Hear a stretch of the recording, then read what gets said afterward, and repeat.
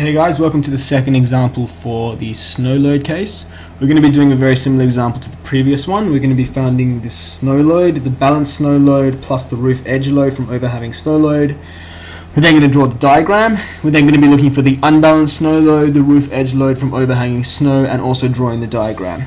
This time our structure is mono-pitched, so it looks like this. 3 and 5 meters, it's 10 meters wide.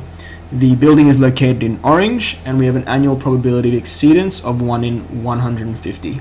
So just in this video, we're going to be finding the ground snow load.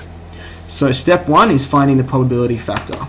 So we have an annual probability of exceedance of 1 in 150, as denoted by the question.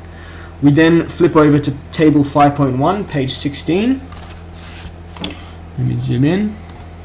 So annual probability of exceedance, we were given 1 in 150.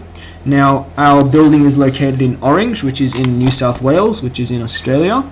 So 1 in 150, Australia, gives us a KP of 1.5. So KP is 1.5 from table 5.1, page 16. We can then straight away find the ground snow load, S subscript G. We know that our building is in orange. So in the previous video, our example was in Perisher, if I'm not mistaken, and Perisher Valley is in an alpine region. Okay, so we use this table here. But now, if you look through for orange in New South Wales, it won't appear. So if you flip over to subalpine regions, you'll see orange is over there. Okay, so there's orange.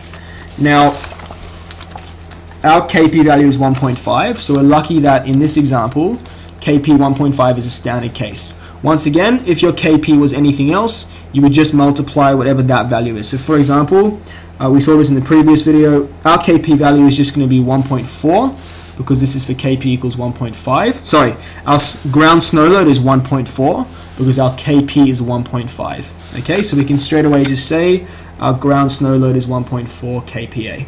Now, as I said, if that wasn't the case, pretend